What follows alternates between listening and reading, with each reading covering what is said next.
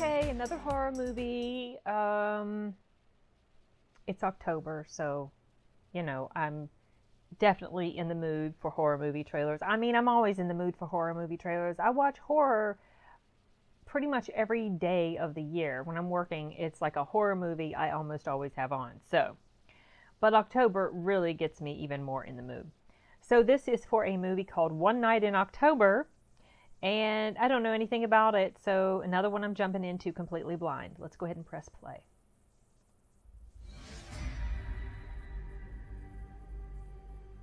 Just be careful. People get really stupid in this town around October. Oh, come on. I'm not gonna hurt her. Hello? Is anyone here? We know what we have to do. This isn't a you ask kind of thing. This is a you tell kind of thing. That'll make for a great game. That mask. Right? That was in the that was picture in the thumbnail.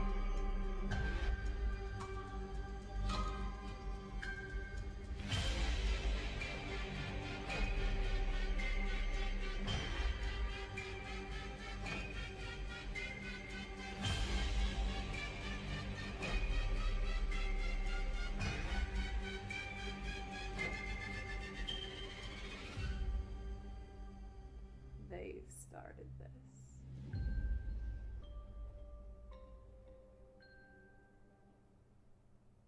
Okay. Um,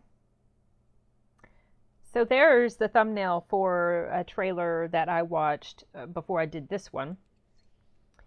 And I was thinking a little bit about that trailer when I was watching this because there's a bit of a contrast between it. I had mentioned after I saw that other trailer, Stay Out, Stay Alive, that it looked like it was kind of low budget, but not the lowest budget. Like you could tell they had some, some decent funding for, the filming and special effects and stuff like that. But it certainly wasn't on like the highest end of filmmaking as far as, budget goes or money goes. So when I'm watching this one and I'm thinking about the other one,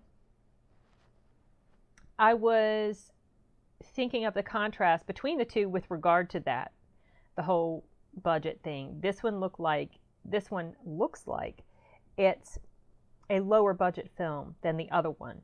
It doesn't necessarily mean that it's a bad story, but you can certainly pick up on things like the audio quality and the video quality when you watch stuff like that, and the sound does so much for a movie, and so does lighting.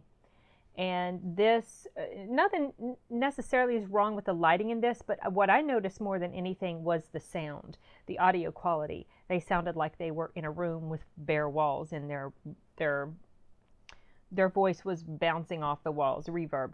So that was the first thing that I noticed. The other thing that I was thinking about as I was watching it was that this seems just like this previous trailer that I watched. It seems pretty formulaic. But like the other trailer that I watched, it is something that I would check out. And I do not think this would be something that's going to come to our theaters, but if it did, I would not go see it.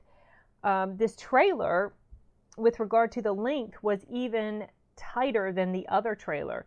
This one clocks in at under 1 minute and 9 seconds. So very compact storytelling that went on in this trailer. But I feel like it did a decent job with it, and they were building the suspense, the momentum of the suspense was escalating little by little with each text, imagery that they would flash across the screen, and you can hear the music was starting to go up and swell, and you're starting to feel more tense as you watch it. And I think in that regard, it was pretty well done, and the editing was fairly effective with regard to that, how it was all constructed, put together. So yeah, just like in the previous trailer, though, I didn't recognize anybody in here. So these two movies, this one also in particular, it seems like these are like indie films. A lot of the trailers that I watch are for indie type movies, just because they show up on my YouTube and they look interesting, so I bookmark them and watch them. But you can tell that they're not, you know, big studio type films, which is certainly not really an issue. But I'm noticing that this one in particular feels like an indie. I'm curious to find out what it's going to be like, how it's going to end. Looks like there's going to be some witchcrafty stuff going on in there based on the book that they showed in one of the clips of the trailer. So I'm not sure. I mean,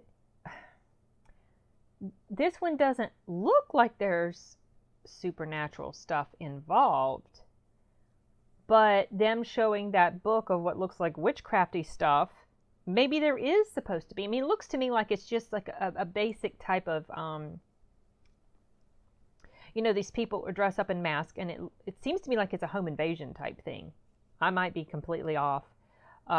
Maybe these are people who, you know, worship the devil or what the heck ever, and it's not necessarily anything really supernatural is going on. Or maybe there is something supernatural, but the only indication that I could notice was the presence of the book.